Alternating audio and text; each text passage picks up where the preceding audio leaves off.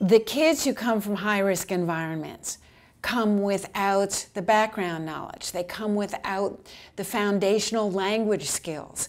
They come without any exposure to reading. One of the problems we're having in the field now and in public education is that those distinctions are not being made. When the kids who are richer in language are going through the same, say, read-alouds or whatever, their learning rate is like this, and the kid who came in at a disadvantage is more like this. So it's very hard to close that gap.